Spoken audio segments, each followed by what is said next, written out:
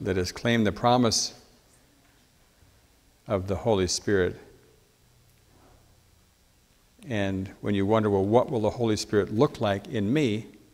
Just take a fresh look at Jesus and imagine Jesus living out his will and his life in you, and that you become like him. That's what the Holy Spirit does in our lives. It allows us to live like Jesus. Is that your goal? Amen.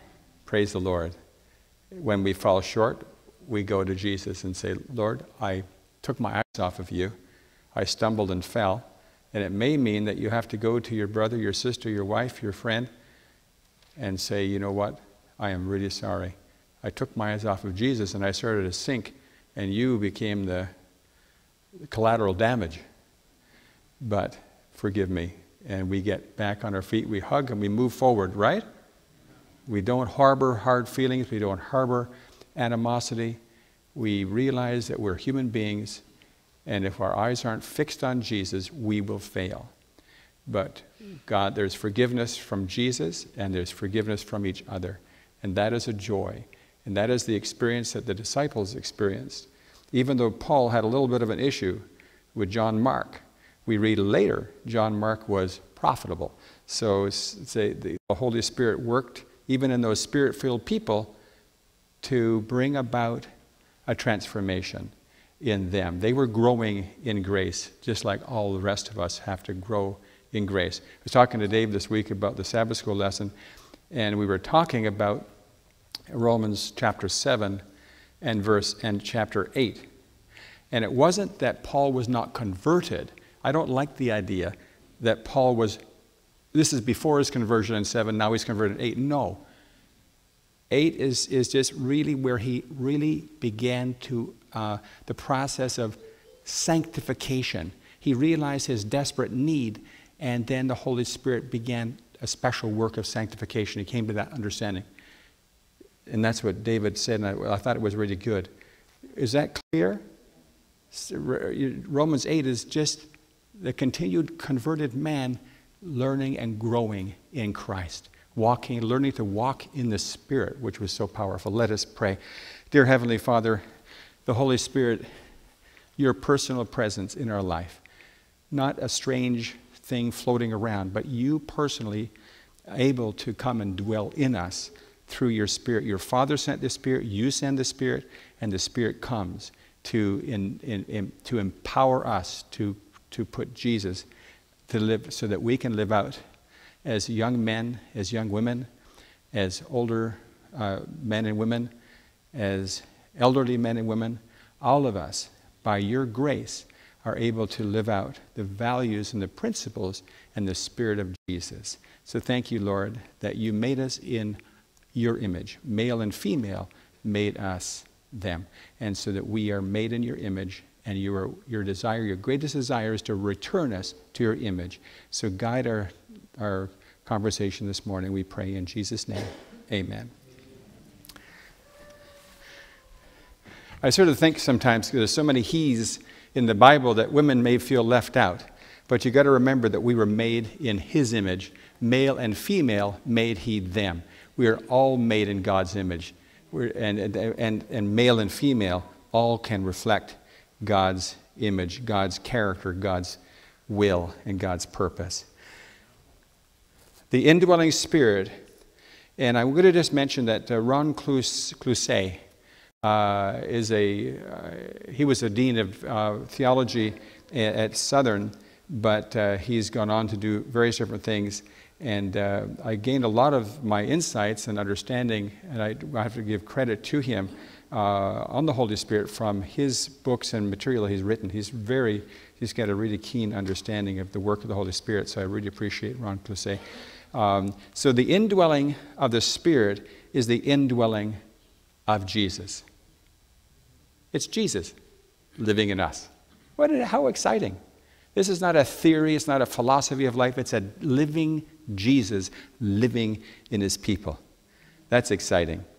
So when this happens, it is inevitable to reveal to the world the Christ within. So did not Paul say that those who lack the Spirit lack Christ himself. Romans chapter 8 and verse 9 to 11.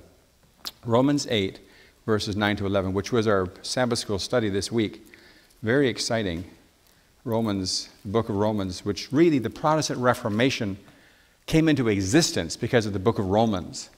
That is the just shall live by faith. Praise the Lord. Not by sight and not by works, but by faith. So in verse 9, we read, "But ye are not in the flesh, but in the Spirit, if so be that the Spirit of God dwell in you. And if any man have not the Spirit of" who? Christ, he is none of his. Unless the Holy Spirit is dwelling in us, the Spirit of Christ is in us, we aren't his. We can name the name, but we're not his without the Spirit living in us. When the Holy Spirit's living in us, he convicts us of sin, of righteousness, points us to Jesus, the righteous one, and prepares us for the judgment. And then we read on, "And if Christ be in you, the body is dead because of sin." What body? What's he talking about? What body is this? The body, the carnal nature, the old sinful carnal nature is dead because of sin. But the Spirit is life because of righteousness. And if the Spirit of him that raised up Jesus from the dead dwell in you, dwells in you, he that raised up Christ from the dead shall also quicken or give life to your mortal bodies by his Spirit that dwells in you. So we go from death, dead in trespasses and sin, and we move into life and life eternal. That's an amazing transition that God works, this miracle, and that's what the Christian faith is all about. Human beings, broken condition. Every world religion recognizes our broken condition, but the good news is that there is no other Savior. Buddha did not offer to be a Savior. Muhammad never offered to be a Savior. They gave a philosophy, and if you will follow these things and do this and this and this, then you'll be saved. You will enter into nirvana. You'll enter into, somehow you'll earn your way into eternity. Jesus is the only one who said, and the Bible makes it very clear, we can't go forward. There's only one hope for humanity, and that is Jesus and all that he did in the plan of salvation. So Christ-like in mission. So we talked about the two elements of the work of the Holy Spirit. One was to give us power to witness, remember? And now, power to witness, power to have a Christ-like witness. And then a Christ-like mission. So Christ's mission becomes our mission when Christ lives in us. So it is through the Spirit that Christ within transforms us into his image. And through the indwelling Spirit, Christ's church will impact the world for God. A Christ-like character leads to a Christ-like mission. So a Christ-like character leads to a Christ-like mission.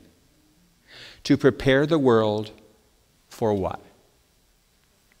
For Christ's coming. He wants to prepare the world because he's coming soon. And he's coming for his children. He's going to reap, he's going to harvest his children.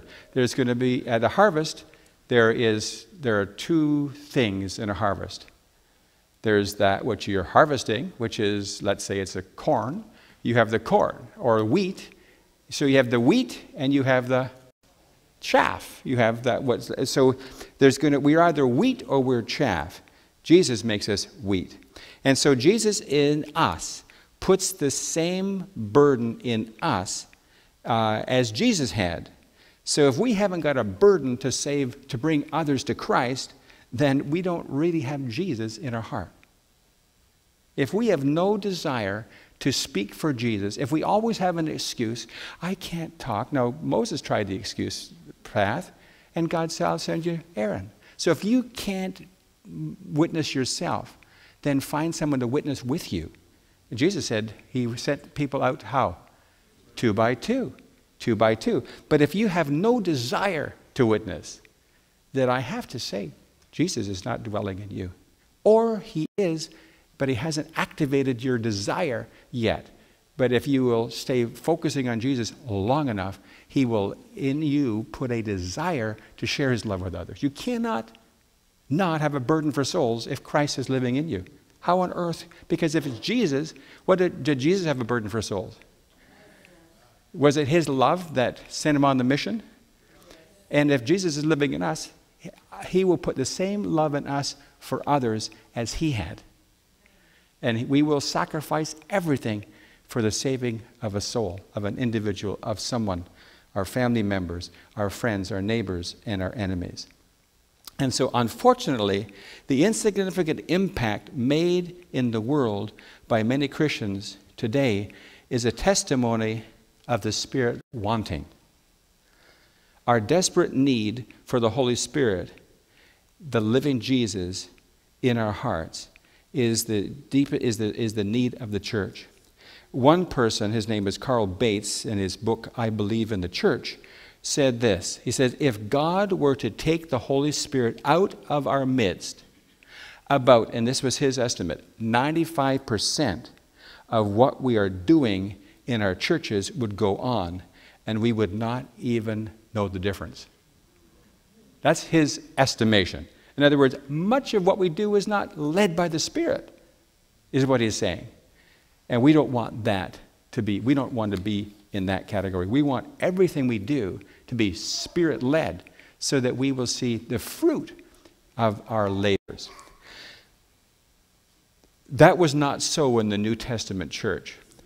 Peter's no-hold-barred sermon on the day of Pentecost led to about 3,000 people being under conviction and becoming part of the church.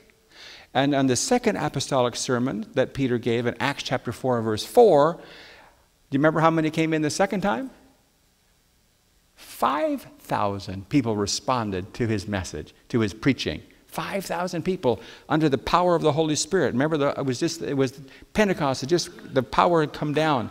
And he spoke with power, and it's very interesting to read that. Signs and wonders accompanied the believers. Multitudes of men and women were constantly added to their number in Acts chapter 5, verse 14.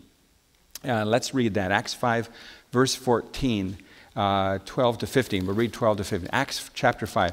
Just amazing what God was doing under the power of the Holy Spirit in the early church. Is that just sort of good reading, or is God trying to stimulate in us a desire to have the same experience in the last days just before Christ comes? What do you think? God wants us, that was called the early rain. And in the last days, God is going to pour out the latter rain. So in Acts chapter 5 and verse 12 to 15, and by the hands of the apostles were many signs and wonders wrought among the people. And they were all with one accord in Solomon's porch. And the rest durst no man join himself to them, but the people magnified them. And the believers were more added to the Lord. Multitudes, both men and women, multitudes were added to God's church as the preaching of the gospel under the power of the Holy Spirit, inasmuch that they brought forth the sick into the streets and laid them on beds and couches, that all at the least the shadow of Peter passing by might overshadow some of them. What were they hoping for if the shadow would go over them? Healing. And it happened. And sometimes it talks in other places they would bring handkerchiefs. I think they would bring up handkerchief, and if somehow or another they would take that handkerchief back from the presence of Paul or Peter, and people will get well. You know, it's amazing. It sounds like some of these evangelists on TV, offering the same. But it's amazing what was. Now, there's false revivals and there's true revivals. We want to be part of the true revival, correct? We're going to be talking about that later today in the afternoon. Stay for 2:30. Make this the day you stay a little later. 30 years of the Spirit-led ministry by the New Testament. Oh, sorry, I want to just finish reading that. In verse 2, verse 15 is much Yeah, that's right. I stopped there. Okay, so 30 years of Spirit-led ministry by the New Testament church made Paul maintain that the gospel had been proclaimed in all creation under heaven. Colossians chapter 1:23. So at the General Conference session, a few years ago, in fact it was back to 1990, and that is when in Indianapolis, Elder Carl Curry told a powerful story of a Chinese gentleman, Chinese deacon, whose name was Goa Hung Si, who could neither read nor write, and who, having a poor memory, could not share with others the Bible as read to him. So he couldn't read, he could not write, and he could not remember. Yet he had a great burden to share the truth. Desperately, one Sabbath day, he lay prostrate on the floor of his humble home, and he begged God for power to witness. This was a very sincere Chinese deacon, laying on the floor of his very humble home, crying out to God for power to witness. He determined not to rise until the Lord heard his plea. He was very sincere. He wasn't playing religion. This man was really sincere. No reason why we can't be just as sincere as him. No reason. Suddenly he heard a voice telling him, read Psalm 62. As he obeyed, he actually read Psalm 62, a man who couldn't read. Some of the verses in Psalm 62, 1 and 2 say, truly my soul waiteth upon God. From him cometh my salvation. He only is my rock and my salvation. He is my defense. I shall not be greatly moved. And in verse 5 and 6, my soul waiteth only upon God, for my expectation is from him. He only is my rock and my salvation. He is my defense. I shall not be moved. And then in verse 12, also unto thee, O Lord, belongeth mercy, for thou renderest to every man according to his works.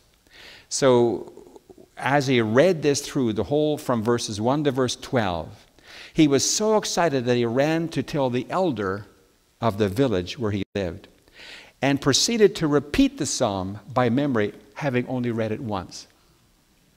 So now he can read, now he can remember. This powerful anointing of the Spirit was the answer to his heartfelt plea. And the following year, he led 180 people to Christ and baptism into the Seventh-day Adventist Church. 180. Because of a sincere prayer. Do not limit God.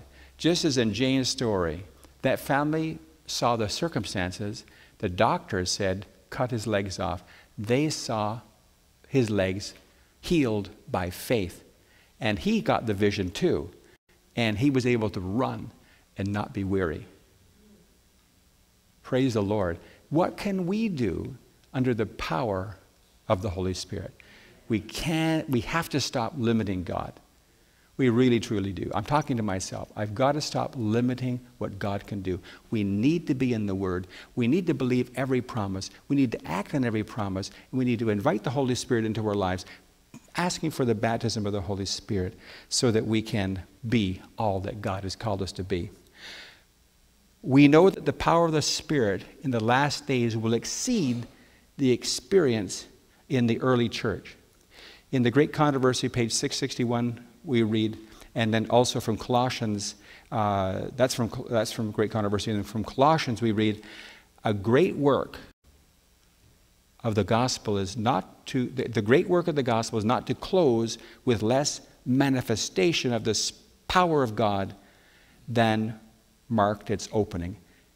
So the last preaching of the word around the world will not end with less power than it began. It will have more power. More power. And then we read in the prophecy of Joel chapter 2, receiveth a partial fulfillment in the outpouring of the Spirit on the day of Pentecost, from the faith I live by. But it will reach a full accomplishment in the manifestation of divine grace, which will attend the closing work of the gospel. Without this new life, the church will not see Jesus face to face, and the world will not be ready for his return. We need this new life. There's an amazing story told about a little boy, and it was a frosty morning. It was an old farmhouse, and there was a little boy, and he tugged at his grandfather's sleeve as he stomped on the frozen puddles and giggled with delight. If you've lived up north and you know how you get a little thin layer of ice on a puddle, and it's fun to play with that, stomping on it. You always get splattered a little bit because there's some water underneath that ice. So this little boy was playing, and as they reached the barn, the grandfather reached his arm into a large rain bucket, a rain barrel, and beneath the eave, and he pulled out a glistening, gleaming sheet of ice. Can you imagine that? Big sheet of ice. And the little boy was looking at that, and he was so amazed how pretty it was. It's like a window, right? Not a clear window, but it was a fun window. And so he was playing with that as his grandfather went in to start milking the cows. And as he was playing with it, all of a sudden it slipped out of his hand and smashed into hundreds of little pieces. And he really, really wanted to play with that more. And so he thought there was probably some more ice in the bottom of the barrel. So he leaned over into the barrel, and as he was reaching down, before he could even shout for help, he went right down into the barrel. And his arms it was narrow enough that his arms were locked in like that, so he couldn't get out. And it was about that time, and actually in a few moments, in like a minute or so, he blanked out completely. So he lost consciousness. But it was at that time that the milk truck came to collect the milk from the farm. And the driver was impressed that he needed to go around the back of the barn, not go to the milking area to pick the milk up, but to go around the back of the barn. And as he went around the back of the barn, he saw the barrel, and he saw this little boy's leg sticking out of the barrel. And that little boy was lifeless. And so he called to the grandfather, and he pulled him out, and he started doing respiration. He started blowing, artificial respiration. Remember the kind mouth to mouth, which they used to do? We don't do that as much anymore. But anyway, he was giving him mouth to mouth respiration. And after a few minutes of doing that, all of a sudden the little boy started to cough because there was water in his lungs. And the little boy came back to life. Praise the Lord. That is really the condition of the church. We need the breath of the Holy Spirit. We need the breath of the Holy Spirit to breathe life into us. It's like, I always think of this Adventist church. I think of us, not only our local church, but I think of the worldwide church. Everything is in place. The mechanism in place. The churches are in place. We have all the resources. We've got all the tools. We've got the internet. We've got the satellites. We've got everything in place. But what we need is a fresh infilling of the Spirit. We need that breath that will bring life back to us. And it can only be gotten by asking for it, because God said He's willing to give it, but we have to ask. And we have to ask with sincerity, lying prostrate on the floor. Can you imagine that dear Chinese gentleman lying prostrate on the floor, laying on the floor, and calling for God to give him power to witness? And he wasn't going to get up until the power came. And when he got up, He told him what to do, and he got up and did it. And he went and did it by faith. Don't you think that we can do the same? Praise the Lord. Let's pray. Heavenly Father, Lord, we need more than ever before a fresh indwelling of your Spirit. Lord, we've heard the words, we've said the words, we've talked about the Holy Spirit over and over and over again. But Lord, there needs to be a claiming of the Holy Spirit from our own lives. Number one, to transform our characters into the likeness of Jesus, and then to empower us to witness to the world and to demonstrate your love so that everyone will know that you came on a mission of love, that you have saved them, and that they too can be part of your eternal family. Lord, may not one of us here miss that, receiving that beautiful gift of eternal life, and may we be filled with your Spirit so that we can share that wonderful gift, live that gift, and then share it with others. Thank you, dear Lord, for each one that's here this morning. And Lord, bless each one of us. May this become a reality for us. May you put a passion in our heart like you did that dear Chinese gentleman, wanting to have the Holy Spirit, wanted to have power to witness. And Lord, because we can make a difference. As he made a difference, we can make a difference. Thank you, dear Lord, for saving us. In Jesus' name we pray. Amen.